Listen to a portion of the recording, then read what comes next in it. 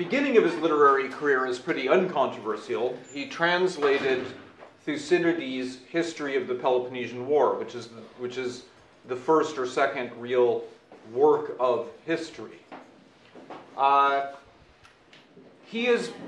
is actually most famous for the set of objections he wrote to Descartes' work, Meditations on First Philosophy. So Descartes circulated a manuscript of the Meditations to other learned scholars and philosophers, and Hobbes wrote a set of objections, basically saying this is all stupid and wrong, and vehemently rejecting key parts of it. And then Descartes responded to that in the published replies to the objections, and as far as Descartes was concerned, it was over. He published his replies, no point in going on. But of course, Hobbes had answers to those replies and kept writing and expanding on his objections to it. The first work that he wrote of his own, not a translation or objections to somebody else, is the work we're reading of his in the class, which we collectively call The Elements of Law, Natural and Politic, but which consists essentially of two different books, one called Human Nature and the other called On the Political Body, or De Corpore Politico. Now, there's a lot of archaisms, and you may have noticed that there's these funny English expressions that he uses from the 17th century. And so there's actually a project by some early modern philosophers, one in particular, but others have joined him, to translate Hobbes, and translate Hume, right? Because they have these archaic modes of expression saying thy and thinketh and things like that, and so some people have translated this English work into English. Okay? We're using the actual work itself. I think that those authors have actually distorted those works and don't cite a translation of Hobbes, cite in your research and work in this class the work itself. Yeah, this is not a translation. These are actually the words he wrote down. But still, I can gloss some of these expressions for you and make them a little bit clearer. So I think, I've never heard anyone say this, but I think the actual title makes more sense if we say something like The Elements of Natural and Political Law, Human Nature and the Political Body. And the idea is that there are natural laws that govern how our bodies work and how our senses work and even how we interact with the external world. And Hobbes wants to come up with a theory of that. And then there's also an analogous entity, which is the political body. Okay, so which we sometimes use the pretentious French expression body politic for. Okay? And we conceive of that as being sort of like a human body. And this is so deeply embedded in our conceptual scheme of talking about politics that we don't even realize it anymore. So when we talk about the head of state, why do we talk about the head of state and say he's the head of it? Well, because we're conceiving of it as a political body of which one individual is the head of state. The other elements, like the legislature and the judiciary, are sometimes called the organs of government, right? As if they're parts of what make this political body function. Okay, and there are other analogies and metaphors about politics. We talk about decapitating the state. Okay, meaning eliminating its leadership. The arms of the state, and so forth, meaning the extensions of its power. Okay, so how about the Constitution, right? So Constitution literally means the organization of a human body. That's your constitution, how it all works, the circulatory system, the skeletal systems, and so forth. By analogy, we have this idea of a written constitution, which explains how the different parts or organs of the political body interact. So the idea is that we should come up with a theory about how individual bodies function, and then about how these bodies, when amassed together into a unified political body, function. And then we have natural laws for the one, and by analogy, we have laws of nature or natural laws that govern the other. And so that is the project of this book, is to come up with a complete theory that starts from the most basic aspects of how a human body is ordered to how an entire political system and a state is ordered.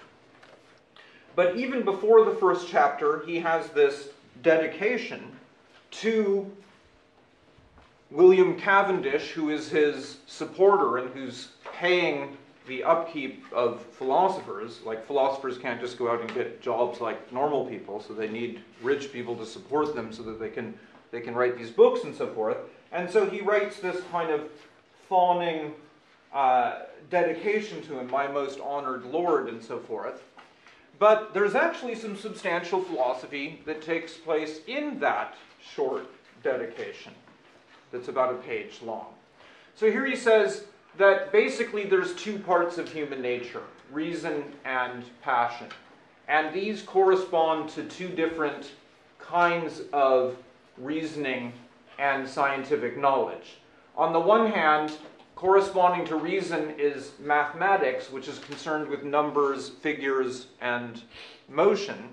And none of that is controversial. It's a matter of proof. Those who investigate these sciences and set down their proofs all agree about what the standards of this are, and the resolution isn't based on speeches in which somebody tries to be more convincing rhetorically than the other person, but rather on proofs stemming from the definitions and the rules and the axioms and so forth that are applied. On the other hand, corresponding to our passions or affections or emotions are what he calls dogmatics. And these are tied in with our human interests. Like, is pleasure a good thing or a bad thing? What is the difference between virtue and vice? Is cleverness a virtue or a vice? All of those are points on which we can dispute about each other, and we can't just sit down with a compass and protractor and resolve that sort of issue. In fact, it's totally unclear how we would resolve those kind of issues. We don't have axioms and definitions as we do in the mathematical cases. And so he points out there is controversy on all of these issues, on all other issues essentially outside of mathematics. And so much controversy that nobody really knows what's going on or what the basis of political authority and so forth is. So he says we need a new foundation of principles to avoid that kind of controversy. And so we actually need to model that discourse in the dogmatic realm that corresponds to our passions and interests on the kind of discourse we have corresponding to our reason. So we need definitions, axioms, and so forth, and we need some kind of solid foundation on which to discuss these things, eliminate controversy, and reach agreement about how we're going to get along together. If we have such principles, we could work out what we should do in certain cases and what we shouldn't do. And then we would have a basis for enforcing laws about what people should and shouldn't do, and not the appearance of arbitrary rules or restrictions. And so Hobbes' ambition is no less than to provide that foundation. And he says that with this foundation in hand, it will benefit commonwealth, that is governments, and humankind in general. And so, again, what he's doing is essentially providing a mathematical or almost Euclidean model for a science of human nature and our passions and interests. And all of that is laid out in the one page of the dedication, which you may have skipped thinking, oh, I just go on and read the actual substance of this, but the overall method is actually laid out there. Now, in the beginning, he says, here's how I plan to avoid controversy. I leave men, again, that means humans in archaic English, but as they are in doubt and dispute, but intending not to take any principle upon trust, but only to put people in mind of what they know already, or may know by their own experience, I hope to err less. So he will only proceed on those things about which there is no controversy or agreement, okay, or disagreement. So, for example, if he can apply geometric axioms or definitions or proofs, then he will. So he could use a notion like that the interior angles of a triangle add up to the sum of two right angles, because there's no controversy about that claim. He will use those kind of arguments, and he will also use people's own experience. So what you can get people to reflect on in their own experience and agree is true of their own experience. And this is what makes him fundamentally an empiricist philosopher. As I defined last time, empiricism is the thesis that all knowledge comes about through experience and our channels of sensation and perception. And so he will not depend on anything like the authority of holy scripture or the credibility of famous ancient philosophers like Aristotle, or points that people think are obvious but that only a few people disagree with or something. He won't use any of those. He'll only use things that supposedly you can get people to agree on immediately, because it's either a matter of using their reason in a mathematical way, or because by reflecting on their own experience they will consent to what he says. So, you know, that's a heavy burden to take on, but he does. Now he begins by giving a general division of human faculties. So he starts out by defining a human being, using Aristotle's definition actually, as a rational animal. So, of course, we're all animals. I hope you all realize that and aren't too disappointed if you didn't realize it, but we are animals just like other animals, birds, fish, dogs, and cats.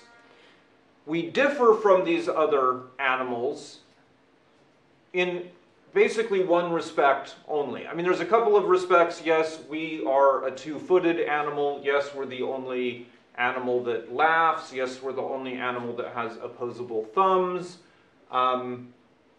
We might be the only animals that have faces. But what really distinguishes us from the rest of the animal kingdom is that we have reason, that we're rational, okay, that we're capable of using language, okay, not just voiced sounds, but we can form an infinite number of grammatically correct sentences and judgments. And that is just part of our powers. So if you define and accept the traditional definition of a human as a rational animal, and this is, by the way, enclosed in the name that we give our species, right? What do we call our species? Homo sapiens. Anybody know what that means? Same species. Right? What's that? Same species or something? No. Thinking. Basically, rational animal. Okay, sapiens means rational or wise. Okay, homo means man. It turns out there were other hominids. We killed them all off 50,000, between 250,000 and 50,000 years ago. And we've now designated ourselves as the wise or the rational humans. You know, you might think we're really putting on airs as a species to call ourselves that, or are we really? Do we really deserve to be called that? I mean, lately you wouldn't think we're wise humans, right? But this is what differentiates us from other animals, is this ability to use reason and language. But corresponding to the fact that we're animals, we have all these bodily powers, like nutrition. We can get energy from food, and generation or reproduction. We can reproduce other members of our species, other humans. And motive power. We can move ourselves around in space. Corresponding to the rational part, he says, interestingly, that the motive power also has a rational aspect, because we don't just flail around spasmodically, but we can actually control these motions by our reason. Other animals can control their motions in various ways, like pursuing pleasure and avoiding pain and so forth, but we can actually control them by rational decisions, like making the rational decision to wake up this morning and come to class and so forth, if that was a rational decision. You could, and I don't know why else you would be here, it's not like you were expecting so much pleasure, or that there would be wonderful food and drink here or something. You reasoned that you ought to go to class in order to pass and so forth, and then that caused some kind of movement of your limbs that resulted in you being here. And the part that we're going to spend most of the time on today is the cognitive, imaginative, or conceptive power. So cognition, okay, which is what corresponds to this science we call cognitive science, and a lot of psychology is concerned with it. Our imagination, our ability to form concepts. Okay, so that's the basic division of human faculties, and Hobbes will have nothing else to say about our animal faculties. Those are all basically shared with other animals and are not relevant to his theory of human nature. That is what makes humans distinct. For that he will focus on cognitive and rational motive powers. So the cognitive or conceptive faculty itself. He begins his account here by saying that there are in our minds continually certain images or conceptions of things without us. Okay, without meaning outside of us. Okay, so we have images, you have images right now of things outside of you. Like Monty Johnson is outside of you right now, and this computer and this podium and so forth appear to you to be outside of yourself. But you are having an internal image of them. Okay, these objects are not in your head, right? I am not physically in your eyes or in your brain. Something's happening in your brain which is an image or conception of a thing external to you. Okay? And you could annihilate or destroy the external objects, and you would not necessarily destroy the imagination or the conception of the things. So if I walk out of here and get hit by a car and then cremated and I'm gone, you could still form an image of Monty Johnson or think about the concept of the professor for that philosophy class. Okay, so these images or conceptions in our mind persist even when the external objects are no longer there. Okay, and these imageries or representations of the qualities of these things that are external to us is what we call cognition, imagination, ideas, noticing, conception, knowledge. All of that is about these internal conceptions that we have. And the faculty of power, or power by which we're capable of knowledge, is just called the cognitive or the conceptive power. That is, the power to know and conceive of things. Okay, now what is radical here is the idea that all conceptions, okay, all of these things inside our head, proceed from actions of things external to us. They're somehow moving and acting on our sense channels, on our hearing, on our seeing, on our smelling, tasting, and so forth. Now, we don't have any idea, and even in principle, we have no access to what those actions or what those objects are actually like, because all we have access to is the effects that they have on our minds and on our sense organs and what is actually internal to us. So all of these things that you perceive as being outside right now, none of them are outside. They are all internal to you. Okay, so this computer and this podium and Monty Johnson, those things, as far as you know, are just modifications of your mind that occurred through your sense organs. You don't have any direct access by your mind or senses or anything else to whatever objects and actions are out there external to you causing those effects on your sense organs.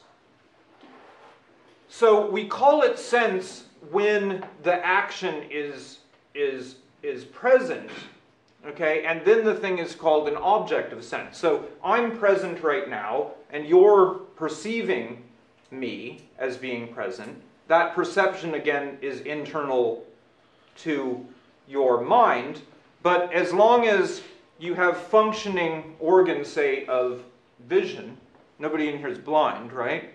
So you can all see me, and we call it sense when those conceptions are produced on the basis of some external object actually being present. Now, of course, as I just said, it's possible to go back to these conceptions in memory or sense even when the objects aren't present, but in that case we're not really sensing those things. We have some other mode of cognition, thinking about them, remembering them, recollecting them, whatever. And each of the senses, vision, hearing, all of them, have conceptions of various qualities. Okay, so the quality relevant to vision is color, the quality relevant to hearing is sound, the quality relative to smell is odor, the quality relative to taste is flavor, etc. And that, it is by means of those qualities that the objects are known. Now, these qualities, okay, sounds, colors, flavors, odors, feelings of hot and cold or rough and smooth, there's an illusion that makes us think that they're in the external objects, okay? That there's, if this is a brown podium, that there's brown in this object, or that there's silver color in this object, or I have gray hair, so if there's actually gray in my hair, which I constantly deny, and not just on these metaphysical grounds. But the truth of the matter is that they aren't. Those qualities aren't in those objects. You have no idea what's in those objects. Those qualities are, again, just modifications of the conceptions that are in your own mind. So those qualities are qualities of what he calls the sentient subject, the person that's sensing. So you have warmth and softness or roughness and red and green and blue and loud and high-pitched and so forth. These are all things in your mind. They aren't in the objects, and they can be produced even without those objects in various ways, as he argues. So, for example, you can produce a, if you stare at the sun, and then the sun sets, you may still have an impression of the sun, even though you're not sensing that object anymore. If you see a reflection of the moon in a pool, the moon isn't actually in the pool.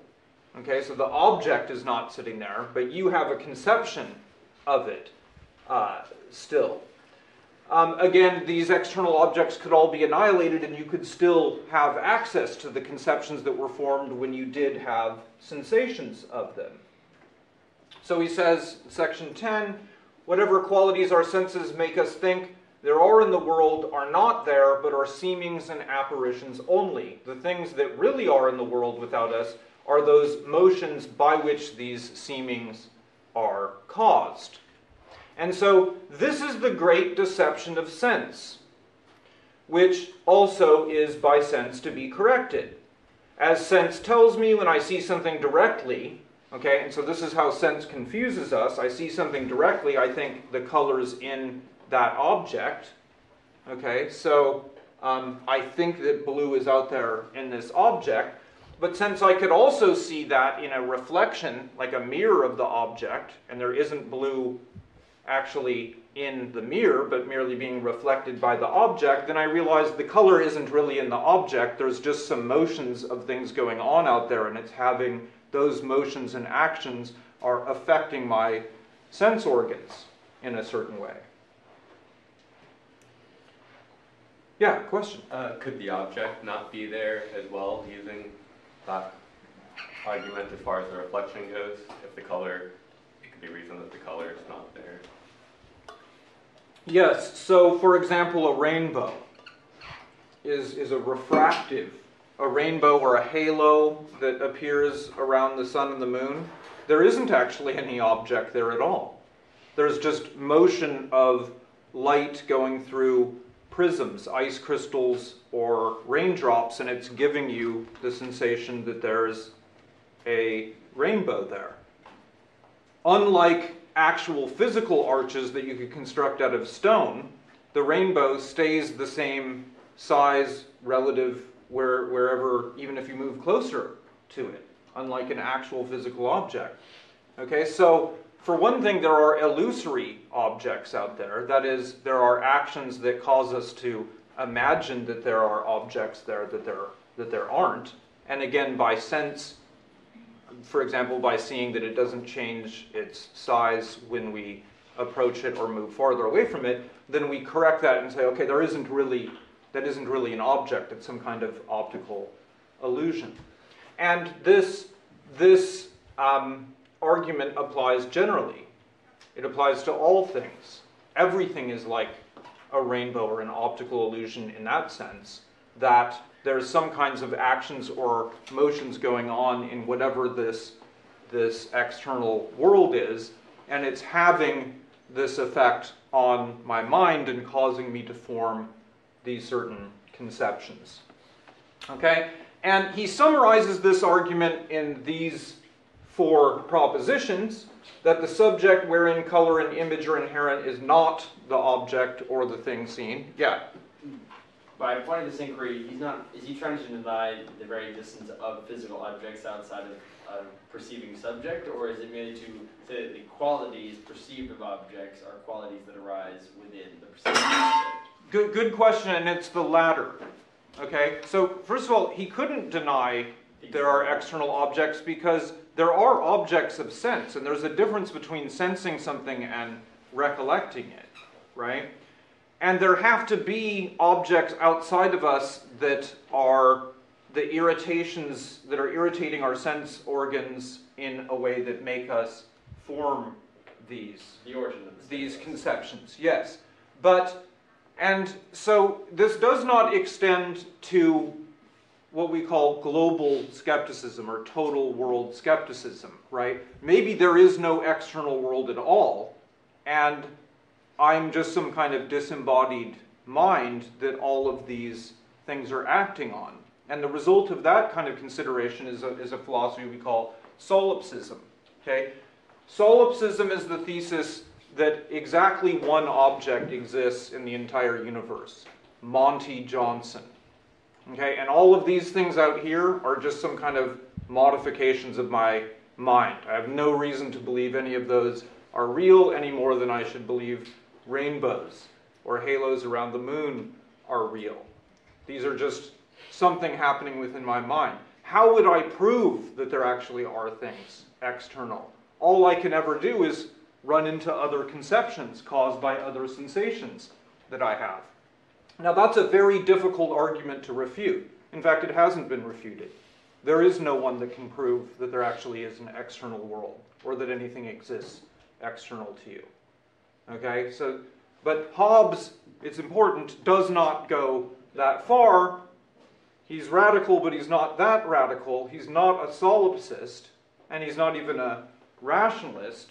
He thinks there are external objects, it's just we can't say anything about them except the qualities that they produce in us. And so you put it rather precisely that what he is denying is that these qualities, warmth, coldness, color, sounds, that those exist out there.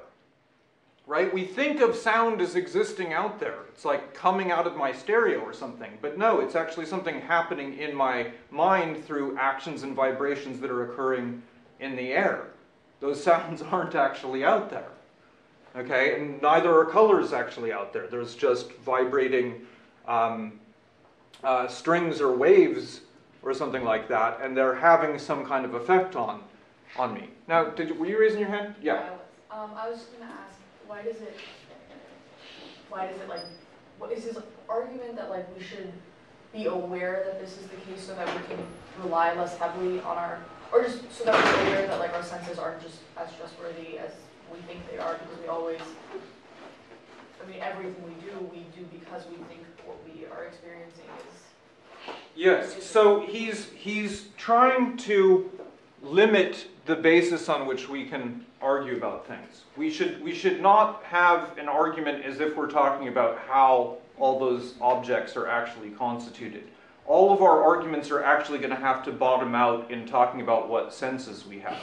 Like we can agree that we perceive certain things, that they have colors, they have sounds, like that. And in some cases we can agree that we're seeing the same thing, or that perhaps we can all agree that this is brown or something like that. Okay, and that could serve as a basis for like deciding whether we want to buy more of them or furnish our apartment with them or something like that.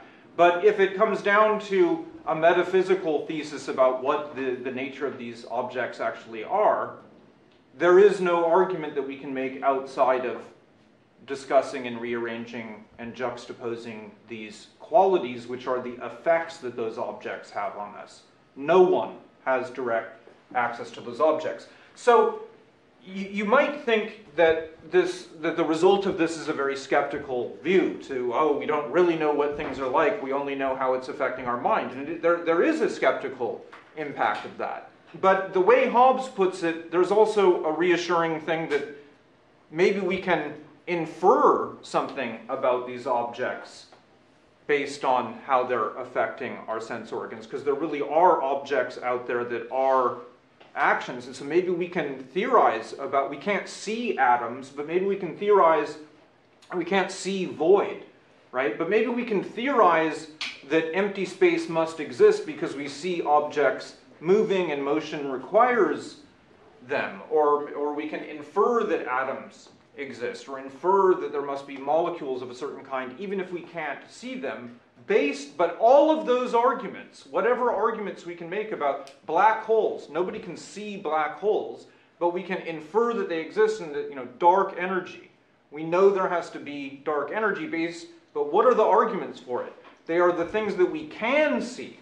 Okay, we see arms of spiral galaxies rotating in certain ways, and there's no way to explain that other than to posit that there's some entity that we can't see. So it's not that we can't reason about these things at all, but there is a limit on how we must reason about them. We must reason about them on the basis of the qualities that affect us, and there is nothing else to go on in his view.